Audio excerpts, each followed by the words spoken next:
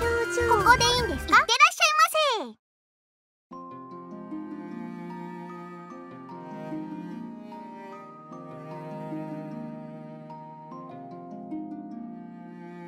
おはようございます。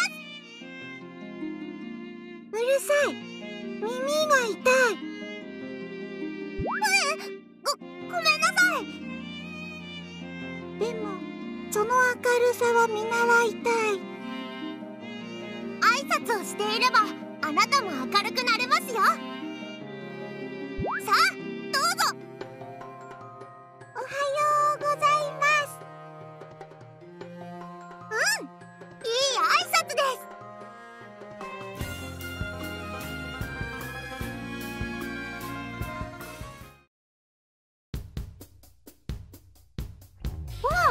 あなたは宗教戦争の時に見かけた。ひとたび人前で踊ればこの山の人だかりができるという。さすらいの踊り子さん。違います。いやいや違くないですよ。バッチリリサーチ済みですし。踊り子さん、今度カッパーマインの前で踊ってよ。私たちと組めばお金ががっぽりと儲かる。嫌です。淡々と即答？なんでさ。技能と仕事を結びつけないなんて才能の無駄遣いだよ。何が不服なの？よければ一度事務所の方で契約についてのご相談を。さえ。うるさい。黙れ。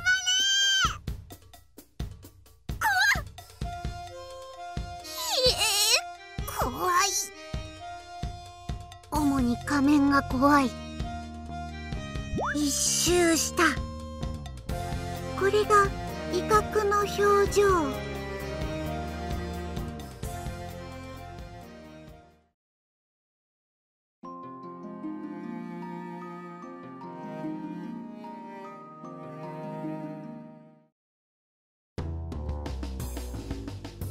いっぱい雑貨がある。お？年齢期が買い物に来るとは珍しいな。なんだ、マミゾウか。なんだとはなんだ。失礼なやつじゃな。親身になって面倒を見てやった恩を忘れたのか？マミゾウ、ごめんなさい。わかればよろしい。それで今日は何しに来たんじゃ？特に用事はないの。でもマミゾウがお店をやっているなら私も手伝う。ほう、いい心がけじゃな。感情が安定してきて人を思いやる気持ちを持てるようになったようじゃな。お世話になった分お返しするね。いらっしゃい。葉っぱ一つで何でも作れるよ。これが悪徳詐欺をする時の表情。やめんか。うちはまっとうな店じゃ。誤解を招くようなことを言うな。しかもよりにもよってタヌキの面なんぞつけおって。頼むからやめてくれ。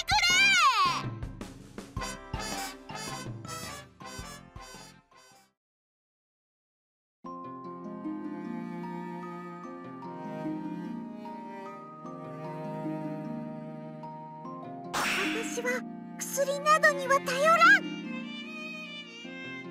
そんなことを言ってるといざって時に困っちゃいますよ。私に必要なのは己の感情の高ぶりを制御する薬だ。そんな都合のいい薬など存在するものか。はい、鎮静剤。薬から感情を学ぶこともあるのかという驚きの表情。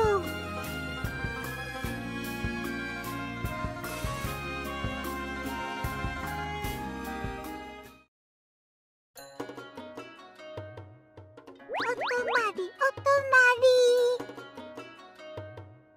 り。ああ、外泊って無性に気分が楽しくなるよな。全然楽しくなんかないよ。じゃあその表情はなんだ？これは修学旅行直前でそわそわしている表情。楽しみすぎて眠れないってやつだな。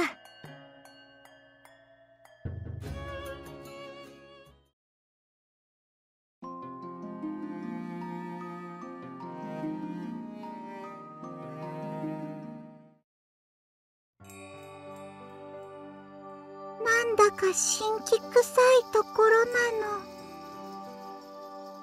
ここがライトアップされていたらそれはそれで不気味じゃない？一理ある。これは納得の表情。たくさんのお面を持っているみたいだけど、できるだけ大切に使うのよ。もし役がたまったら遠慮なくここに持ってきてね。私の面は誰にも譲らん。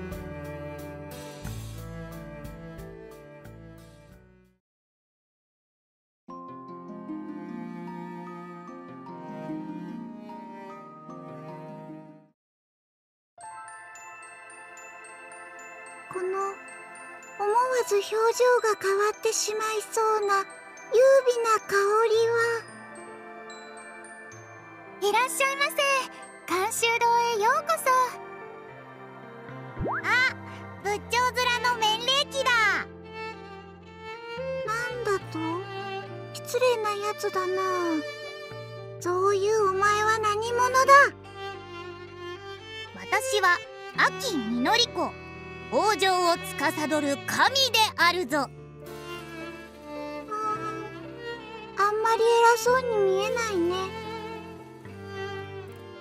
なんだと？つくも神のくせに言ってくれるじゃないの。その仏頂面をこのスイーツでぶっ飛ばしてやるぞ。あ、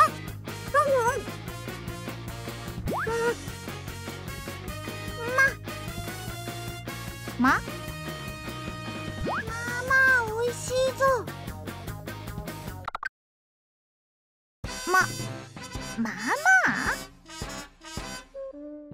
口にしただけで思わず頬が緩み、体中が幸福感に包まれる。そうか、これが甘いものは別腹の感情。あ、お前何言ってんの？きっと美味しいって言ってくれてるのよ。いるよな、何にでもまあまあとか言っちゃうやつ。素直に美味しいって言えばいいの。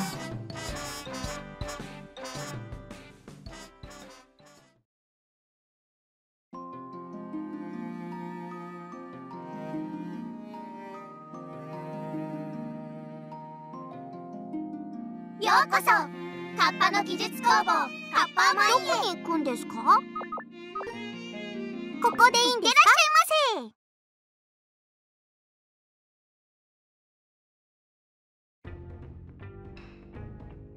そういえば前の希望の面は地底で落としたんだった。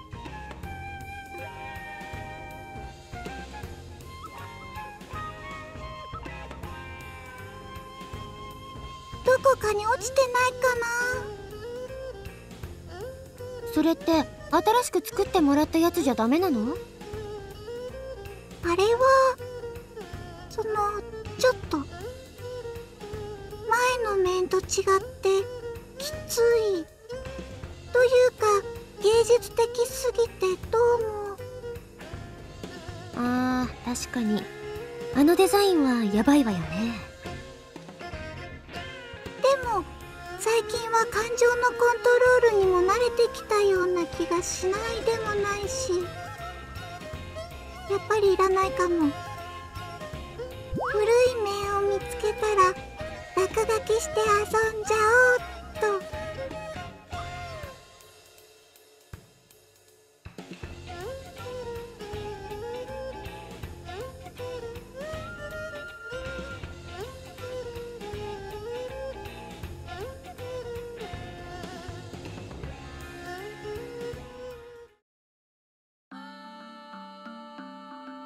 愉快そうだな。私も混ぜろ。なんだいお前さんは。私は最強ののんべえ、旗の心なるぞ。白麗神社で踊ってた面礼儀じゃないか。うるさい。飲み比べで勝負しろ。私が勝ったら鬼の称号はいただいていくぞ。鬼に称号なんてあるのかね。もっと暗いやつかと思ってたけど、なかなか面白いやつじゃないか。もういいさ。私に勝てるのなら何だってくれてやるよ。私の鬼の称号もくれてやるぞ。言ったな、コアッパども。その言葉後悔させてやるぞ。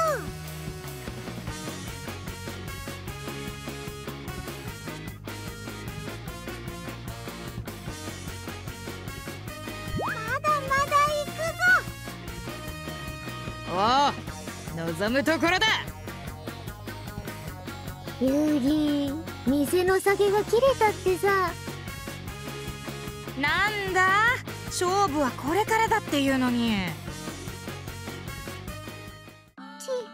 命拾いしたな。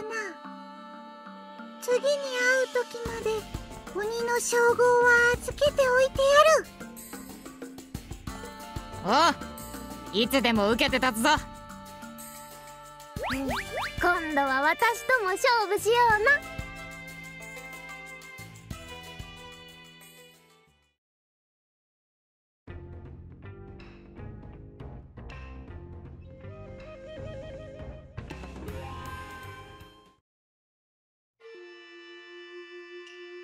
あら、こんにちは、心さん。入道親父さん、こんにちは。挨拶しているのは私なんだけど。固いこと言わない。まあいいわ。それで今日はどのようなご用ですか？これを溶かして最強の文鎮を作ってほしいの。どれどれ。ずいぶん重くてずっしりとした。これはどこからどう見ても希望の面じゃない。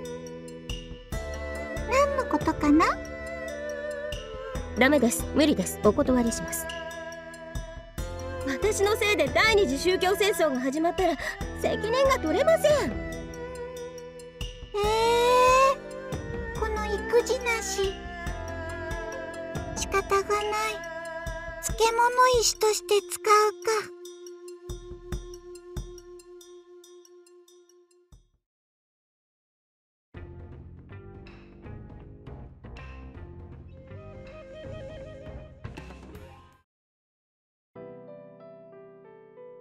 おお、ゴミやガラクタがいっぱい売っているぞ。